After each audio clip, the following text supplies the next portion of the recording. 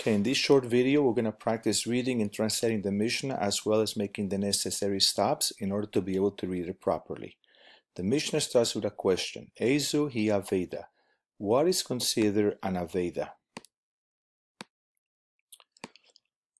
The Mishnah says the first example. Matza chamor, if one found a donkey, o para ro'im baderech, or a cow that is grazing by the road, ein zu aveda. This is not considered an aveda. Chamor vekeilav afuchin.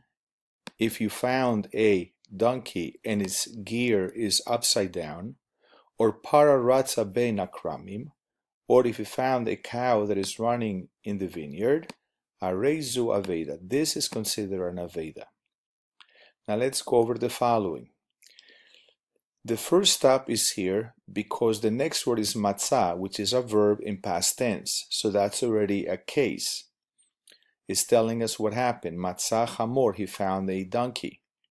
The next stop is here because the next word is o. O means or, it's another phrase. In this case, it's going to be another example of a case. O para roim baderech, a cow that is grazing by the road.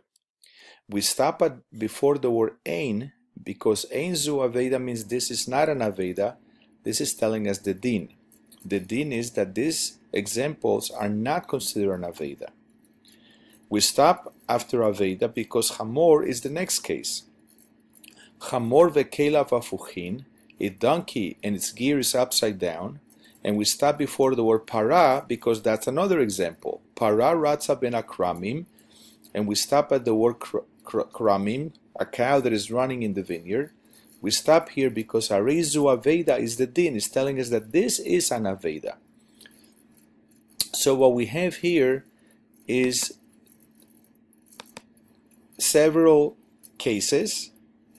This is one case. This is another case. Both of these cases are not considered an aveda. This here is the din. Neither one of these examples are considered a aveda.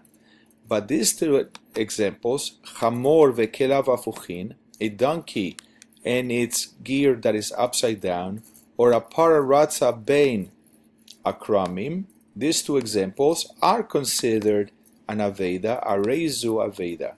So the Mishnah starts with a question.